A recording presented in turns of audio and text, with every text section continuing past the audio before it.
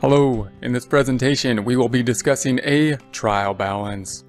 Objectives: at the end of this we will be able to define a trial balance, list components of a trial balance, and explain how a trial balance is used.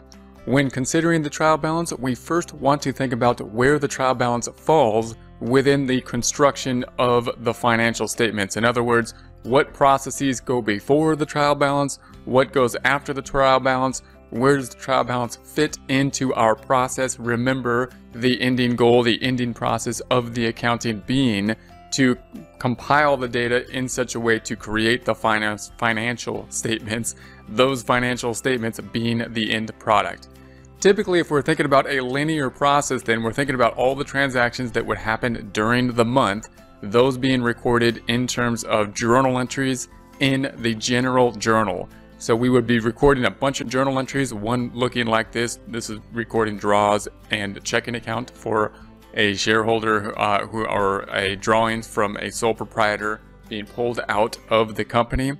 Then we would post all of those to the general ledger. So posting the general journal entries from the journal entries from the general journal to the general ledger. The general ledger being a list of all the accounts. So we're going to have a list of all accounts in order by assets, liabilities, equity, income, and then expense accounts. And we're showing all the activity for whatever period that we are now covering. Typically, we're looking at a month-by-month period or possibly a year's period. Whichever the case may be, we're going to see all this activity when considering the general ledger. This particular account being a debit to drawings. Here's the debit to drawings, and a credit to cash. Here is the credit to cash. That shows all the activity. Now, the problems that we will be working, and also when you're thinking about a computer system, note that this tends to happen more all at the same time, meaning if we're working this by hand with paper and pencil, we would record all the journal entries and then record the posting of all those journal entries to the general ledger, and then take those general ledger balances to create the trial balance. That's a useful way to think about it when considering how the process works. In reality, in a computer system, and as much as possible in any system that we can put together, we would like to do more of this at the same time, meaning I would like to construct the journal entry and then post it and then record the posting or the trial balance as we go, rather than waiting till the end.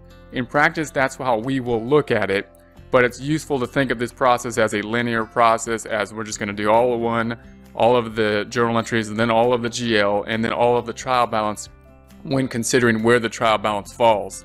Once we have these balances, then we're going to take these ending balances here, these ending balances in all these accounts, the ending balance for cash, 6,160, for accounts receivable, 800, for the supplies, we got 325. We skip over here to accounts payable. We have a credit balance represented here by the brackets, credits beating the debits of 1,890, notes payable credit balance of 8,000. We're just going to take those ending balances then to create the trial balance.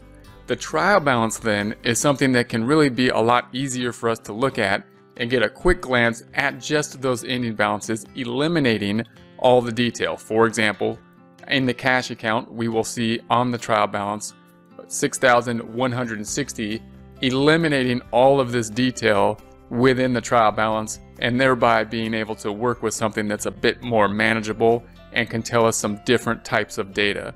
So when we look at the trial balance, then it could be formatted in a couple different forms, but we're typically always going to have the accounts listed in the same order as we find them on the general ledger. That's going to be the assets in green in this case on top, then the liabilities, then the equity, then the revenue, then the expenses. Remember that if you are talking about a sole proprietor, your equity will be capital, and the drawings will typically be in the equity type area as well. If you're talking about a corporation, you're going to have common stock and you're going to have retained earnings. So you'll note here that up here in cash, we've got that 6,160. Again, we eliminated the detail here. Now, the reason we're going to do that, of course, is that now we can manipulate this data and do more things with it. At the end of the day, we're going to use this trial balance in order to construct the financial statements, the end product. But the trial balance also helps us to kind of see what is going on as we go, meaning we can easily add up these assets